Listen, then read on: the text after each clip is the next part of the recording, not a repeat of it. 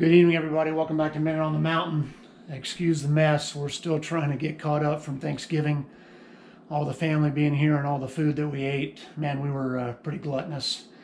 But anyway, tonight I'm going to do the first part of that white grouse chili, where we're doing the white chili recipe with grouse meat. So basically today, I've had those 3 grouse in the slow cooker all day.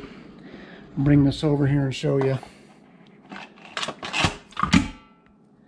So I had them in with about a cup of Herdez green salsa, a full Anaheim pepper, salt and pepper, garlic powder, and onion powder. That's what they cooked in all day. I'm going to pull those out. I'm going to shred that. I'll put the shredded grouse in a bowl, and then we're going to put that in the refrigerator overnight, and then tomorrow we're going to actually make the soup. So after I get this pulled out, I'll get it shredded and show you what that looks like when we're done shredding it. There is the grouse meat all shredded, and it is a mountain of meat. That's a big bowl. I know you can't really get a perspective from the GoPro, but that's a lot of meat off those 3 birds. So I'm going to put this in the fridge, and then tomorrow we will make the actual chili. Looking forward to it. I pinched a few pieces off. I couldn't wait. I had just the meat straight off the bone, and cooking it with that Anaheim pepper in there. That was a great idea. That's the first time I've done that, and I'm going to do that anytime I'm making something with like a Southwest kind of feel to it. It really put a good flavor on the grouse meat. Okay, we've got our grouse in the slow cooker. First ingredient we're going to add, 2 cans of white beans. You could use northern beans. I'm sure you could even use pintos or chili beans, but I like it better with white beans. So that'll be the first ingredient. All right, next ingredient, 2 4-ounce cans of diced green chilies. And I'm mixing it up and doing 1 can of La Victoria, 1 can of Ortega for no apparent reason. Next, it calls for 1 can of chicken broth. I don't have a can of broth. I've got chicken bouillon cubes, so I'm going to mix that. I've got just over 12 ounces of water in this little cup, so I'm going to get the bouillon cubes mixed up in here, and we'll pour that in. That'll be the next thing we do. In this bowl, I have 1 teaspoon of salt, 1 teaspoon of ground cumin, 1 teaspoon of dried oregano, half a teaspoon of black pepper, and a half a teaspoon of cayenne pepper. So we've got that all in, and we're going to add that in now. That mixed around here in just a second. Next, we have 8 ounces of sour cream. So we're going to add that in along with a half of cup of heavy whipping cream. Then we're going to stir that all together and turn on the crock pot and just warm it up slowly. I'm not going to eat this until later tonight, but that's all the ingredients that will go into it.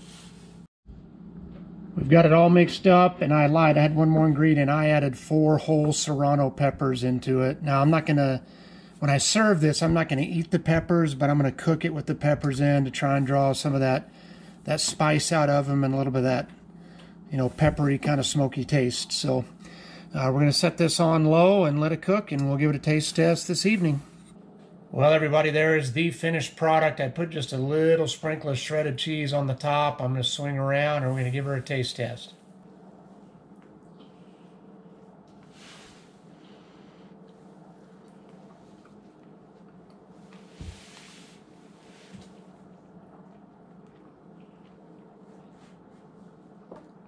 That is so good. Man, that's good. It's not quite as spicy as I thought it would be. Probably should have gone ahead and diced up those serrano peppers instead of just putting them in whole.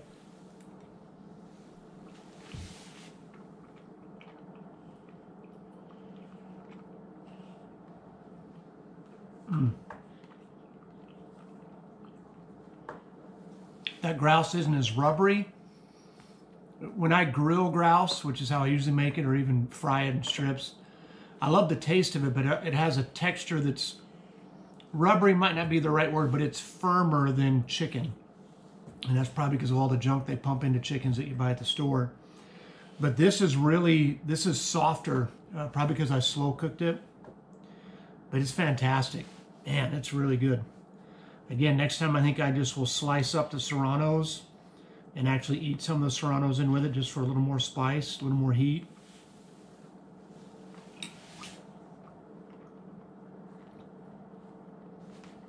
But that's good stuff. All right, well, I'm going to finish eating this so you guys don't have to watch me eat. And then we'll clean everything up. We'll do the Minute on the Mountain and the channel shout out to wrap up the video. Thanks so much for coming along. All right, we're going to wrap this video up with the channel shout out and the Minute on the Mountain. I realized after I quit recording, I didn't actually give that chili a rating. I always like to rate it on a scale of 1 to 10. I'd have to give it a solid 9, maybe even a 9.5. It's one of the best things I've made. It just tasted fantastic. So I gave some to a buddy of mine, lives down the road. He thought it was great too, asked me for the recipes. So it was really good. I'll definitely make that again in the future. The channel that I want to shout out is called PaPaw in the Woods.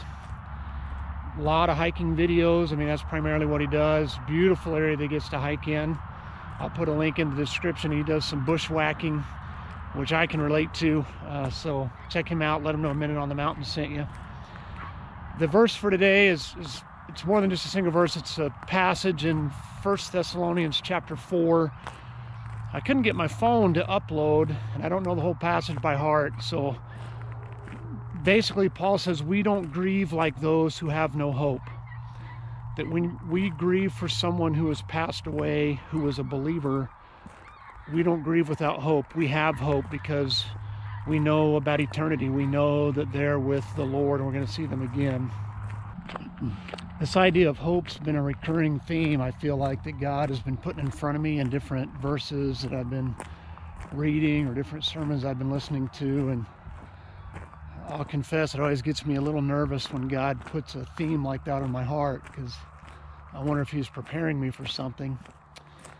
But I even feel like going into the new year, that's just something that God really wants me to focus on, is the hope that we have in Jesus. You've probably even noticed in several of my videos recently, I've highlighted passages that talk about hope, and just because that's what he's revealing to me, I think that's what he wants me to focus on. So I don't know what that means for us. I don't know if that means things are going to get worse next year. We're heading into an election year, got a lot of uncertainty, but all of that is secondary to the hope that we have in Jesus Christ. Now, this life is so temporary, guys. Let's live with an eternal perspective. So again, that's 1 Thessalonians chapter 4. Take a look at that when you have some time. Thanks so much for all the support you guys give. God bless you. We'll see you the next time right on the mountain.